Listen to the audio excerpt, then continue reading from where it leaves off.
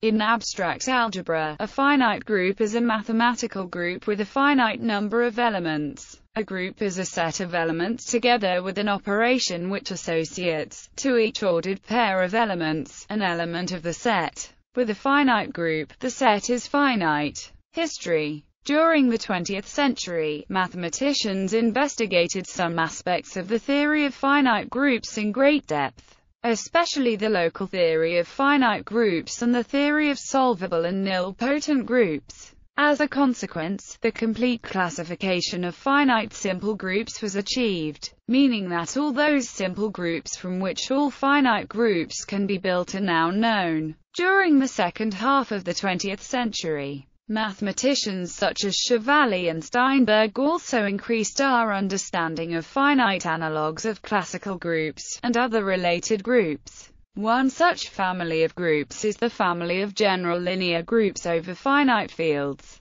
Finite groups often occur when considering symmetry of mathematical or physical objects, when those objects admit just a finite number of structural preserving transformations. The theory of Lie groups, which may be viewed as dealing with continuous symmetry, is strongly influenced by the associated Weyl groups. These are finite groups generated by reflections which act on a finite-dimensional Euclidean space. The properties of finite groups can thus play a role in subjects such as theoretical physics and chemistry. Examples: permutation groups. A symmetric group Sn on a finite set of n symbols is the group whose elements are all the permutations of the n symbols, and whose group operation is the composition of such permutations, which are treated as bijective functions from the set of symbols to itself. Since there are n possible permutations of a set of n symbols, it follows that the order of the symmetric group Sn is n. Cyclic groups. A cyclic group Zinc is a group all of whose elements are powers of a particular element or where n equals A0 equals E, the identity.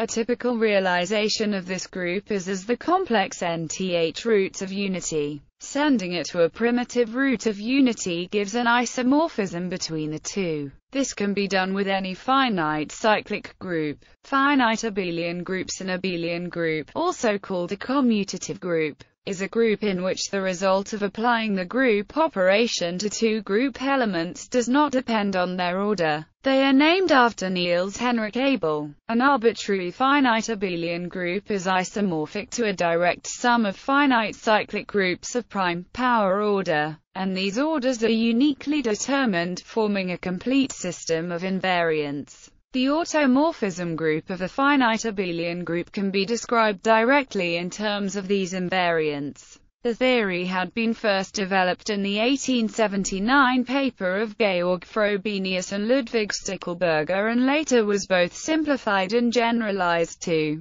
finitely generated modules over a principal ideal domain, forming an important chapter of linear algebra. Groups of Lie type. A group of Lie type is a group closely related to the group G of rational points of a reductive linear algebraic group G with values in the field K. Finite groups of Lie type give the bulk of non-abelian finite simple groups. Special cases include the classical groups, the Chevalier groups, the Steinberg groups, and the Suzuki-Re groups. Finite groups of Lie type were among the first groups to be considered in mathematics, after cyclic, symmetric and alternating groups. With the projective special linear groups over prime finite fields, PSL, being constructed by Évariste Galois in the 1830s. The systematic exploration of finite groups of Lie type started with Camille Jordan's theorem that the projective special linear group PSL is simple for Q2. This theorem generalizes to projective groups of higher dimensions and gives an important infinite family PSL of finite simple groups.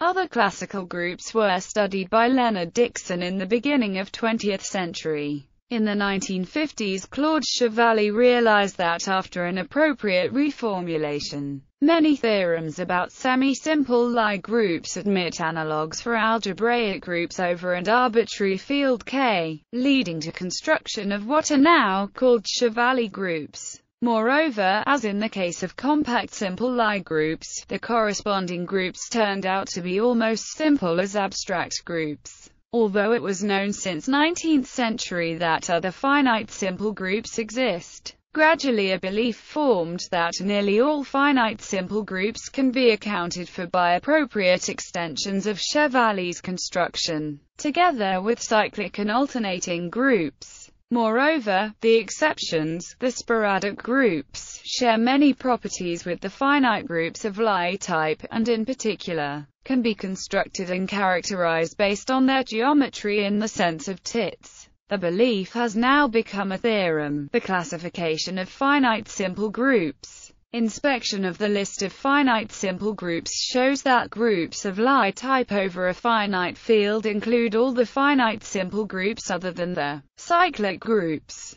the alternating groups, the tits group, and the 26 sporadic simple groups. Main theorems. Lagrange's theorem for any finite group G. The order of every subgroup H of G divides the order of G. The theorem is named after Joseph Louis Lagrange. Solow theorems. This provides a partial converse to Lagrange's theorem, giving information about how many subgroups of a given order are contained in G. Cayley's theorem. Cayley's theorem, named in honor of Arthur Cayley, states that every group G is isomorphic to a subgroup of the symmetric group acting on G. This can be understood as an example of the group action of G on the elements of G. Burnside's theorem. Burnside's theorem in group theory states that if G is a finite group of order where P and Q are prime numbers, and A and B are non-negative integers, then G is solvable. Hence each non-abelian finite simple group has order divisible by at least 3 distinct primes.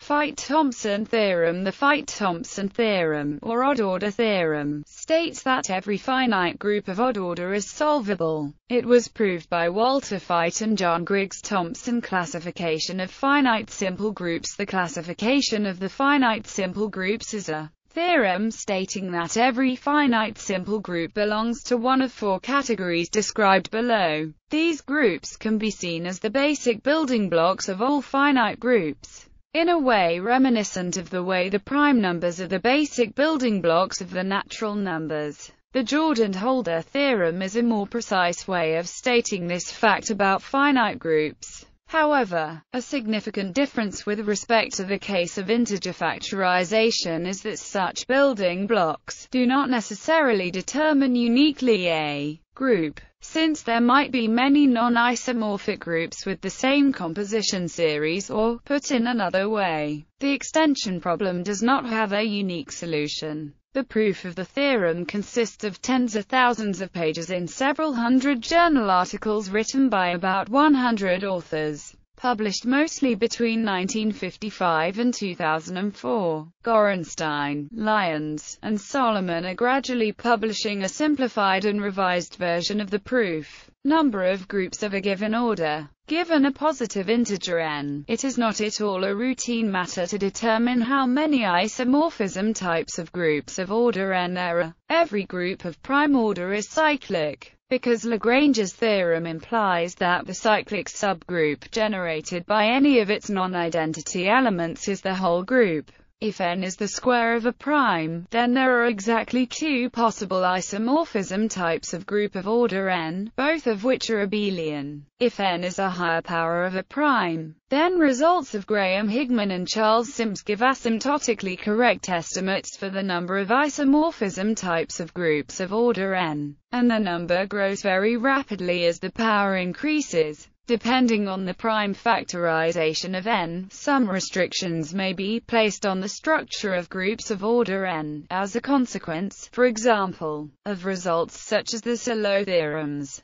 For example, every group of order PQ is cyclic when Q less than P are primes with P1 not divisible by Q. For a necessary and sufficient condition, see cyclic number. If n is square-free, then any group of order n is solvable. Burnside's theorem, proved using group characters. states that every group of order n is solvable when n is divisible by fewer than 3 distinct primes, i.e., if n equals PAQB, where P and Q are prime numbers, and A and B are non-negative integers. By the Thomson theorem, which has a long and complicated proof, every group of order n is solvable when n is odd. For every positive integer n, most groups of order n are solvable. To see this for any particular order is usually not difficult, but the proof of this for all orders uses the classification of finite simple groups. For any positive integer n, there are at most 2 simple groups of order n, and there are infinitely many positive integers n for which there are 2 non-isomorphic simple groups of order n.